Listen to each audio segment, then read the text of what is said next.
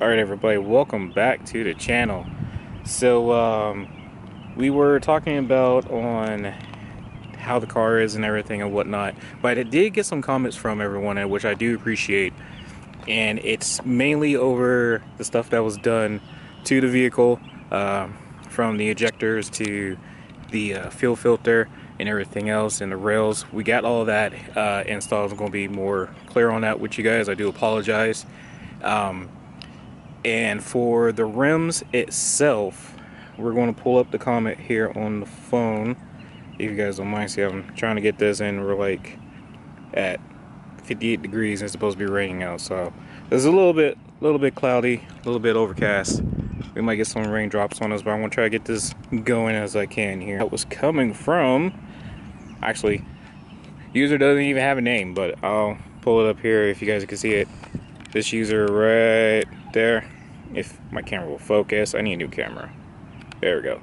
We got that guy right there, and then we're just going to go down the list on the rims.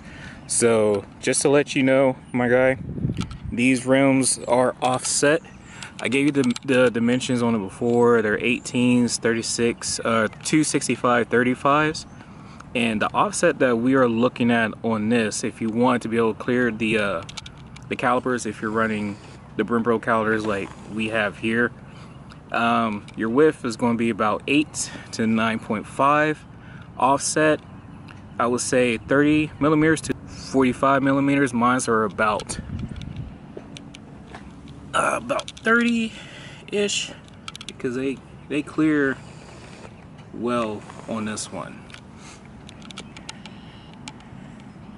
And so that is the my offset on that. And I would say with the hub and the bore, I would say what, 50, 55, or is it 56 or 73 millimeters? It's between those, 56 to 73 millimeters, give or take. So that's just a rough dimension of it from what I was putting together.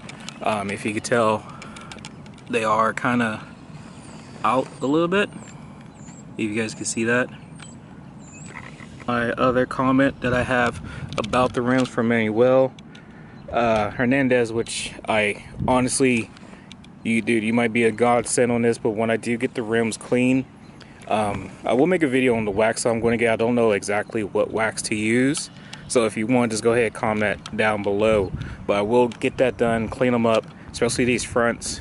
And when they dry, I am going to put the wax on there, and like you said, I will thank you later on that. But I'm going to thank you now just for giving me the heads up and the comment on it, which is superb, because I didn't know I could use wax to keep the brake dust down or off. So, but if anybody else has any more tips about that, just let me know. And my other comment from Lucan, if you guys can see that right there, I'm going to give you a shout out there too, my brother. Yeah, we got the fuel rolls and fuel pressure. Like I said, I was doing all that. I was trying to get everything in the video for you. So I do apologize if I skipped over that. Everything is pretty much Cobb accessories.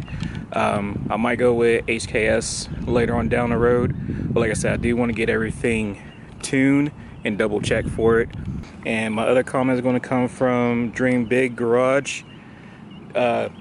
I do want to find, like I said, I'm going to keep repeating myself on the tune shop. I do want to find a tune for it, but you was also letting me know about the drill rotors, to get rid of those, to go with either slotted or what else, slotted and a straight pipe for the vehicle, and get rid of the Cobb access, which I do want. Like I said, I do want a standalone for it.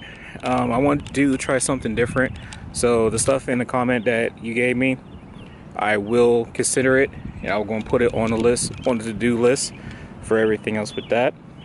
And for Javi, for the oil change, like I said, I do use the standard recommended oil for it, and also the stock oil filter from Subaru. Not losing any quarts or anything dripping as well. Like, everything is still nice and tight on it.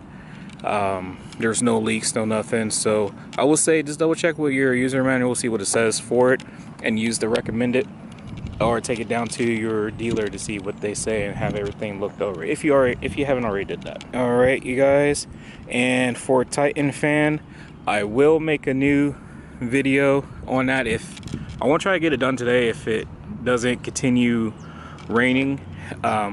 On my gas mileage or how I have it the way I do, it's not hard at all. It's very simple.